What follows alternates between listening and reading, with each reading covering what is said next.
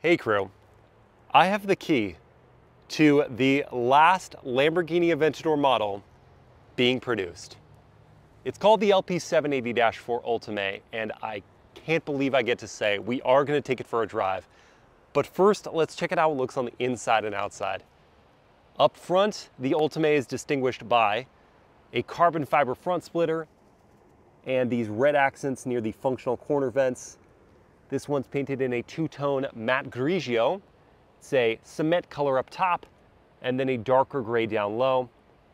We have the distinctive LED daytime running lights, LED headlights, and then turn signals show up there. In profile, the jutting nose that honestly looks like it would cut you if you ran your finger against it. Gloss black wheels, 20-inch front, 21-inch rear, wrapped in Pirelli P0 Corsa tires, 255 section front, 355 in the rear. Oh my gosh. Inside, standard carbon ceramic brakes, 6-piston calipers up front. They're painted in red as an option on this one. The carbon fiber side sills. There's a plaque here that shows this is the first produced of 350 total Ultimae coupes. Scoops and ducts to satisfy everyone, including this giant one to that radiator on the side. Italian flag garnish there. See the two-tone better here. Stepping back to look at the profile, is this not a Batmobile you can drive on public roads? It is just impossibly low. The shape gouges the air as it drives forward. The Aventador is 11 years old, but you just don't care looking at it. It's incredible. At the back, we have these LED taillights, opening ventilation, these two cannons for exhaust outlets in the center, fully carbon fiber lower bumper, including a giant diffuser with red accents. Through the glass partition, you can see the gold-colored V12 engine with the carbon fiber X brace. The rear is just hilariously wide. The whole car, I mean, brings out the child in you. It just dares you to dream. Let's look at the interior. Opening up the scissor doors, or billionaire doors, and looking inside at this blacked out cabin with red accents. These seats are not heated. They're not ventilated. They are power adjustable on their carbon fiber frames. The inserts are Alcantara. You get Ultimae stitched on the bolster in red accents all throughout, and then leather on the borders. There's a red stitched Lamborghini crest up on the headrest. The headliner is all in Alcantara. If you do want to look in at the engine, you press in here and then pull on that lever there to raise up the lid. On the door, it's a mix of leather and Alcantara with more red accents. The same pattern here we saw on the seats and a few different places in this cabin. Gloss carbon fiber looks very nice. Power adjusting and power folding door mirrors. There's the upgraded Sensonum 10-speaker sound system here. An illuminated carbon fiber sill plate. Aluminum pedals. Pull this lever to access the front trunk where there's 5 cubic feet of space. It is not giant, but it is pretty deep. Now, getting inside is a bit of a chore. Here's my recommendation. Lower yourself onto the sill, then watch your head, because that's what I'm looking at 6 feet tall. I crunch really far forward, and then I scoot over. Hopefully people are looking at the car during this process, not at you. To pull down the door, you've got actually 2 handles. And now in front of the driver, I've got a digital instrument cluster. It is reconfigurable based on the drive mode. Strada being the most, or Corsa being the most dramatic change. Then you've got carbon fiber for the housing, Alcantara all over the dashboard. I like this red cross stitch pattern and the red accent. More of that imprint, and then Lamborghini on the passenger side. There is a very, very small infotainment system here. This is where the Aventador is showing its age. It is not a touchscreen as well. You control it via this dial here. It does have Apple CarPlay, amazingly. Carbon fiber in gloss is all around that area. I love these switches here to control everything from the windows to the raising of the nose to the traction control system. There's a single zone of auto climate here, and then your gear selection is down low. More of that imprint on the Alcantara, leather around the console, and then this is some of the only storage in the Aventador. Open this up, and you can see you can pretty much fit a credit card, which that's probably all an Aventador owner would need. They bring their black card, and they bring the car. USB port there, and a DC outlet. There is a shelf back here. We could store a duffel bag, no problem. And then on the steering wheel, we've got Alcantara wrapping. It's a squared off bottom. The size and thickness is ideal. Red center marker here. You have the garage door opener. That's a $700 accessory. My line of sight is terrible, actually. So I have 4.5 to 5 inches of visibility. If it is sunny and I need this, now it's about 1.5 inches. Headroom, not great. If I sit upright, my head is pressed against the roof. No good. If I slouch forward, then I'm okay. Visibility, also not great. That's your back viewing angle. Seems fine, but then the blind spot starts there, and it really, because this is actually blocking your view, goes all the way to that pillar. So once again, hopefully people are looking at the car, they're looking out for you. The cabin, just swathed in Alcantara, communicates not, let's take the Aventador Ultimae on a weekend road trip. It's, let's go enjoy the drive. So let's do it.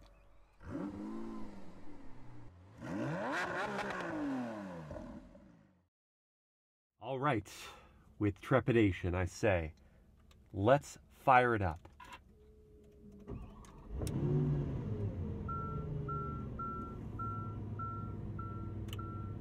That's just so fun to do. The startup from the V12 is not quite as loud as I expected, but I'll tell you what I've forgotten since the last time I drove an Aventador. It's how loud those fans become. They're louder than the car at idle, than the engine noise at idle after they've kicked on, and they stay on for a while after you turn off the car. To start, we are going to be in Strada drive mode, or street drive mode, the daily driving, most comfortable setting for the Aventador. And to throw it in reverse, we press this button here. That brings up an adequate resolution backup camera. It's not bad, it's not amazing. We do have trajectory lines, and then I'm going to release the emergency brake, and we can start our drive.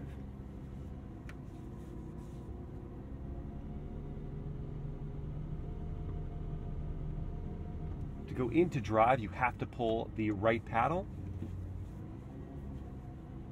but that doesn't put you in manual mode. It just means that you're engaging first gear. And we will do the turning radius test a bit later. And for now, we can get on with the world famous horn test. Let's hear it. Interesting. I actually expected an Audi horn, you know, given the owners of Lamborghini, but that felt more Italian. A little shoutier.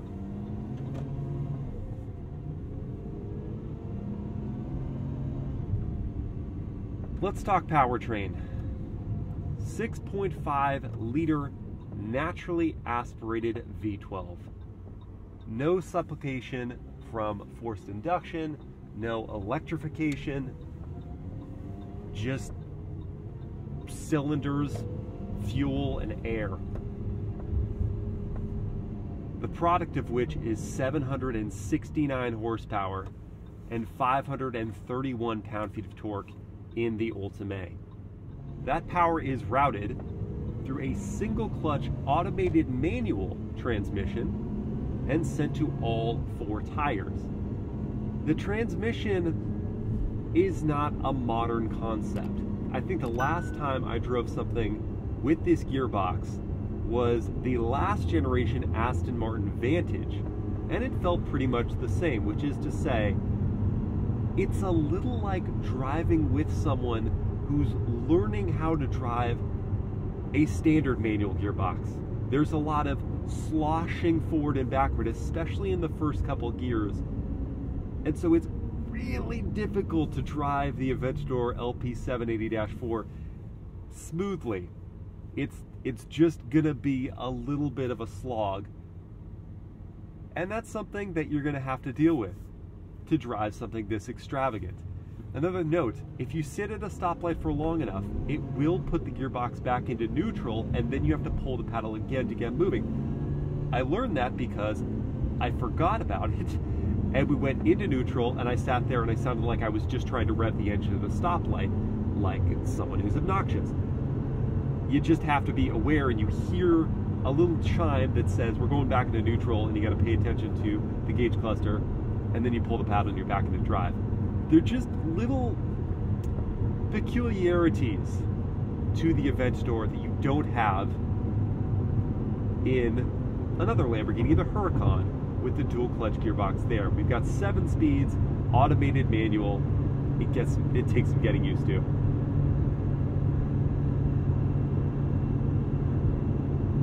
I've spoken quite a bit about how I don't quite fit comfortably in this seat.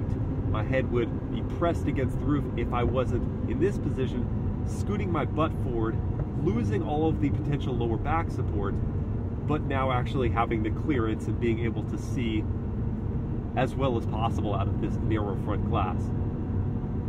The seat itself is a little on the firm side, so it all sort of communicates this, let's keep the drive brief.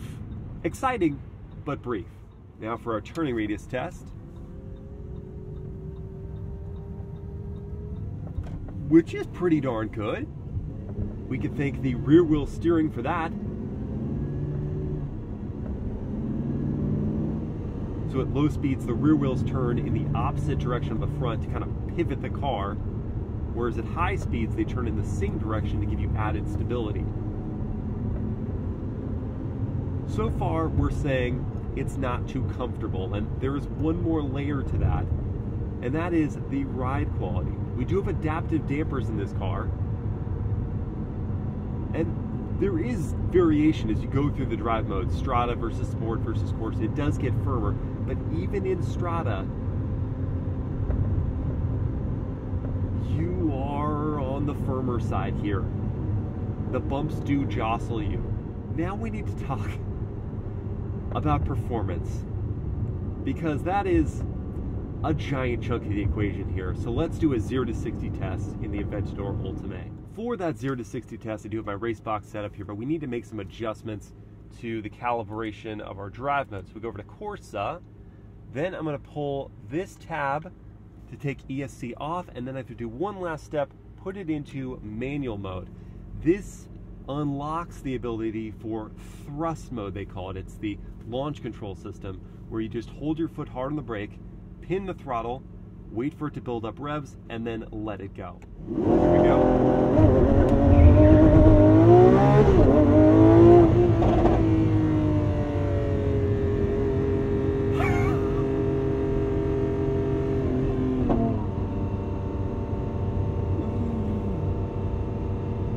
Wow! Wow! Holy cow!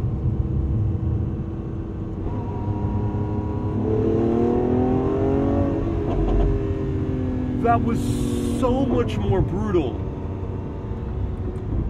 So much more brutal than I anticipated. I've done a lot of launches, guys. You've seen a number of them. The way this shot out of the hole was a true and proper definition of a launch. We were launched from a dig 260 in 3 seconds flat.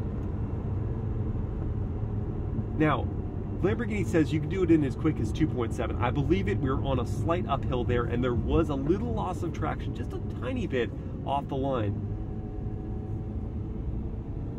But good heavens, was that ferocious. And the upshift. Now, Lamborghini says, and this is just a really nice way of talking around the fact that they're using a little bit of a dated gearbox design, They say that the gear changes, the way that they kick you, is like a bull kicking. And you know what? Sure. For theatrics' sake, let's just say it's like a bull kicking, because it feels like that.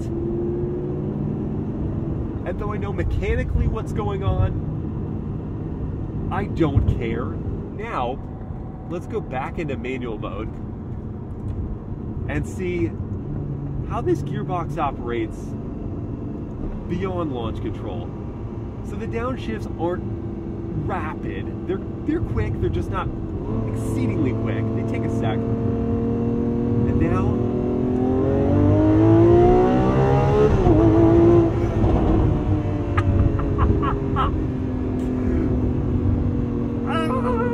come on! Come on!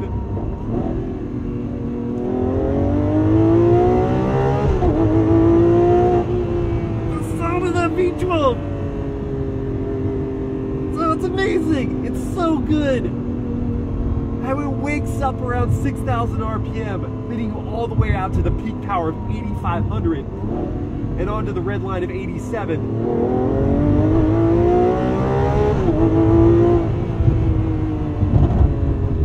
Okay, forget the mockery of the single clutch automated manual. The way it does change gear is part of the fun. It's part of the fun.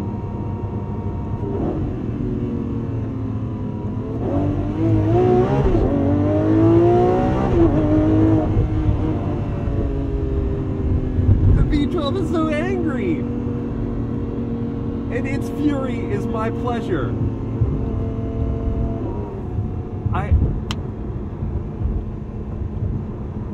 This car is so special.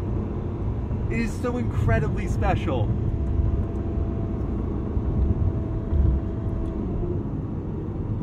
The NA V12, the heart and soul of this vehicle, means so much to the automotive enthusiast. The soundtrack is unlike anything else. It brings back memories of when Formula One was using the same kind of engines. The theater, the visceral nature of it, it just grabs you and sucks you into the experience in a way that turbocharged, supercharged, electrically assisted engines and powertrains just cannot. They can't do it. The all-wheel drive system delivers all of that power fluidly, with grip. The momentum building is just insane. And then it does calm down. But before we calm down properly, let's take the Aventador LP 780 Ultimae through a corner. We've gone back into Corsa, get into those carbon ceramics.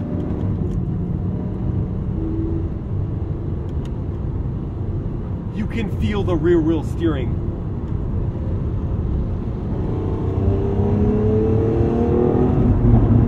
You can feel the torque vectoring. You can feel the limited slip differential in the rear. All of it working in concert because it just is glued to the ground. And it doesn't do it with wild amounts of aerodynamics like the McLaren 765 LT. That little wing back there isn't generating quite the same amount of downforce, and certainly not at the speeds that we're doing. It's just doing it with tons of mechanical grip, 355 section rear tires, a great suspension system, the torque vectoring of the front and rear axles, the limited slip differential, the rear wheel steering, all of those coming in concert and just giving this vehicle unbelievable thresholds. What a car. What a car. How did I get to this position? How do I get to drive these things? I don't even understand. All right, you know, we've got ego mode, but we're gonna go back into Strada. Take it out of manual. We'll just cruise for a sec. talk about the highway experience. The engine never goes truly quiet. It's always in the background. You kind of hear the lifters going all the time. The cabin it's okay. It's reasonably well insulated. There's quite a bit of tire noise. Again, they're massive, massive tires. 21-inch wheels in the rear, 20s in the front. The wind noise isn't really that bad. It's a pretty aerodynamic shape. I've yet to see cruise control even as a function on this vehicle. So highway cruising, not really going to be your thing. If you want to hear the Sensonum sound system, watch my POV night drive, where I have started to add some very brief impressions at the end there. I didn't actually share an impression about the sound system, but my impression is that it's probably not worth the premium for this car. Maybe go aftermarket on a sound system for the Aventador. This car is about getting the kid in you to wake up, much like the V12 when it wakes up around 5,000, 6,000 RPM. Getting that kid to wake up and enjoy the position that he or she is in. Driving this car is a special occasion.